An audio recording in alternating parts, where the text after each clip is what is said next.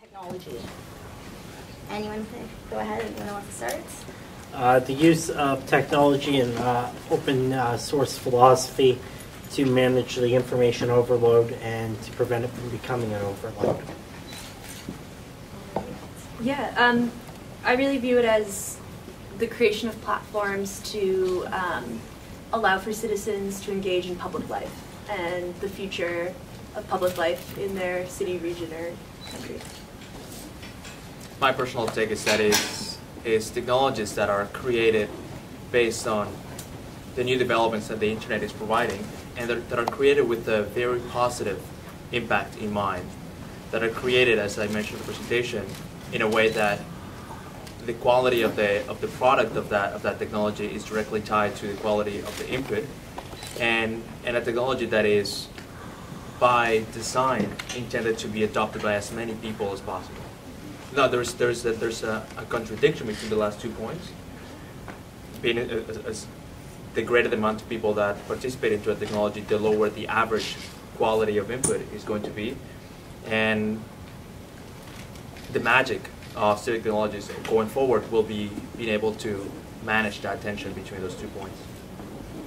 In my opinion, the civic technology is basically the technology is accessible to the people who are technologists, but it has to come down to a platform where it can be used by anyone. So the data that TTC is publishing is only makes sense to people who know technology, but only the rocket man that is usable by everyone.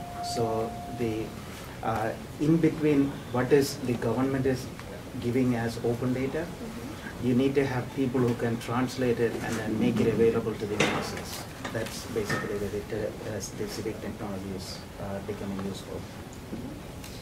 Very much I share that thought. It's a technology result of having the urban life in the city, and what goes into sometimes in everyday's life, and that data, having it available in a transparent way and for everyone, is the key to have that civil technology. Okay, so speaking of attention that you spoke of just now, what do you think, what areas of civic tech do you think are in need of attention? Like, are there anything that you can see that eventually are going to be a problem? Do you see something like issues with data or any sort of thing you have to contend with in the future that might be an obstacle? So one thing that I see is that there are a lot of people who are opening data, but they are not consumable by the same technology or tools that are being built. So one of them that I see is that the Open Note initiative of bringing and building a common API, which if the government were to use a similar format, if 10 governments use similar technology or similar way of exporting the data, then there are tools that are being written. One tool can be used to see so many different things. I see places where you have an Excel sheet that each one has its own format. So if somebody is writing a tool to analyze what is actually being there is no way. You have to write every single one over and over again for every single sheet that you find. So like a Common standards. Common standard is very, very important. I think Yuri's trajectory at the end about like creating the standards and then getting to like the place where you can have like a app gallery. I'm just thinking of Ottawa is launching their app gallery of all the apps that are made with the City of Ottawa data, and that's something that I think like we need to encourage cities to get towards. But I think the big issue really is still, like, we can't get ahead of ourselves. The issue is still governments releasing information that matters, not the information that's easy to release. Like, it's easy to release the ward boundaries of like where the districts are in, well, easy. Where I shouldn't speak too quickly about my frustrating past month dealing with Hamilton. Anyway. But, I have drawn the maps myself, even though, as I said, you've got to file Freedom of Information requests to get the Transparency Committee to release its minutes. So like we're still in that stage, and like getting the government of Canada to release stuff that's actually important, voting records, that type of information. And I think on the standards front, we as Canada, in my humble opinion, should look to what the UK released last week. I think on Friday they released their open standards principles, which allowed for it's set for across the UK government the interoperability standards for the entire UK government, and it's that type of stuff which makes Microsoft have to pull up its socks and compete against us, compete against Civic Tech to have stuff that everyone can use is really what we need to like hammer through. Yeah. So having this data available and now a lot of local government and municipalities contributing, it's very important to unify the way the data is being communicated and made available for everyone.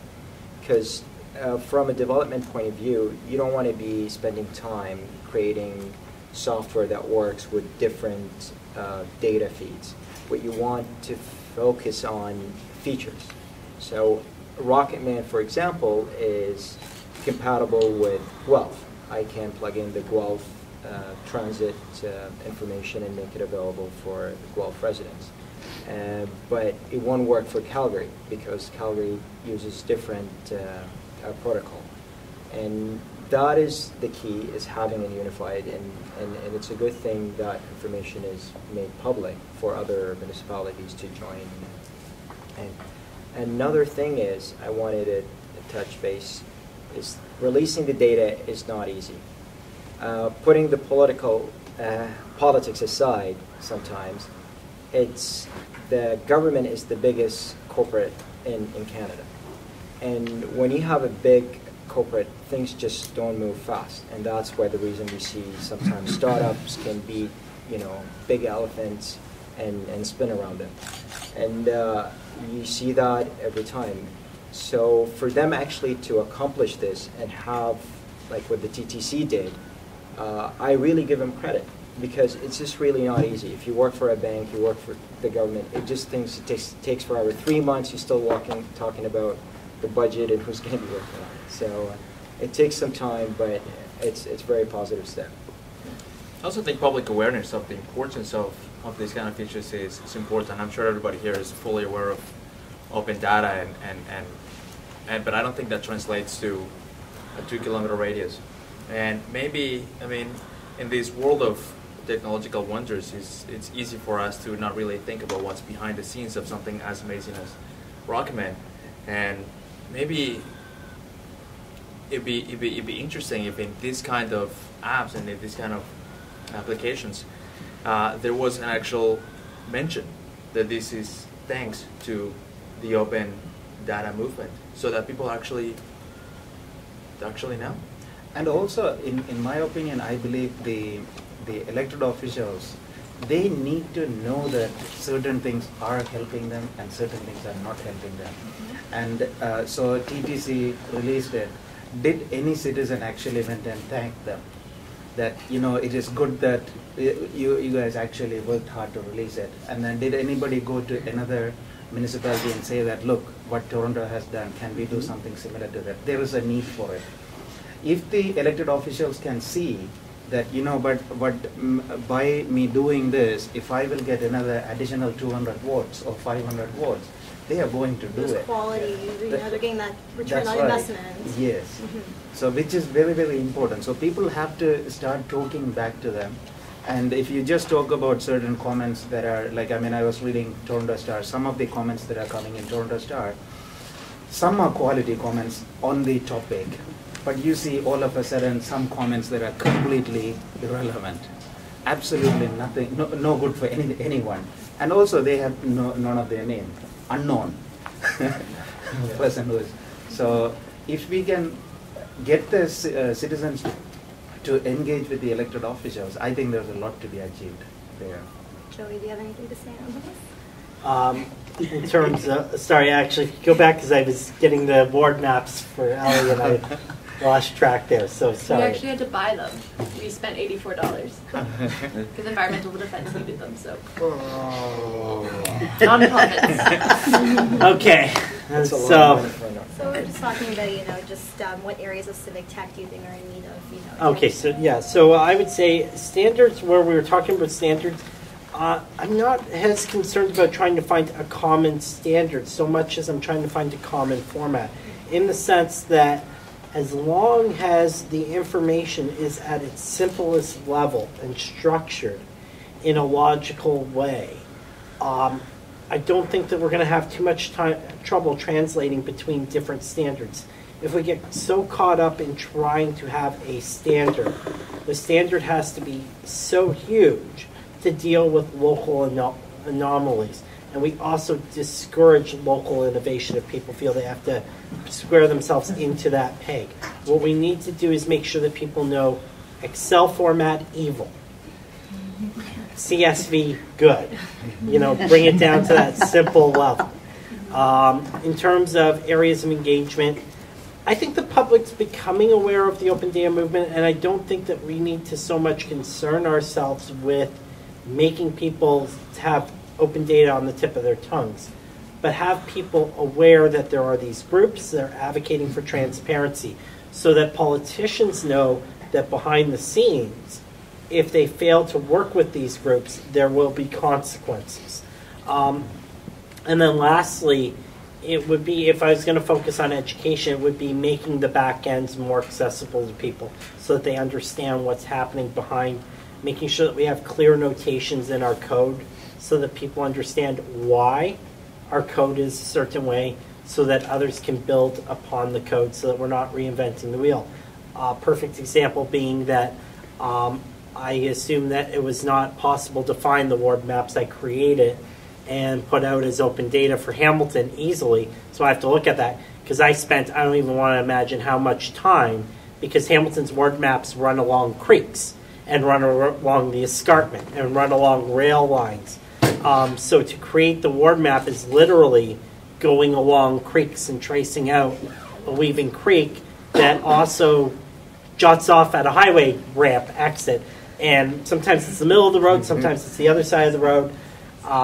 I cover police, and sometimes you listen to the police on scanners argue about where a car is that is skidded and what percentage of it is on which side of the road, so that they determine who's investigating.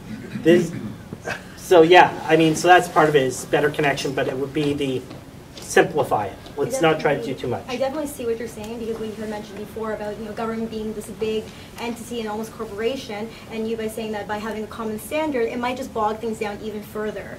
So it might be good to maybe keep it local and kind of refine, instead of doing across the board standards. But there are certain frameworks, I'm sure, that we can like all abide by. Oh, if you're starting from scratch. Yes. I mean, instead of spending time on research and innovating a standard and trying it, you can take something that is already working.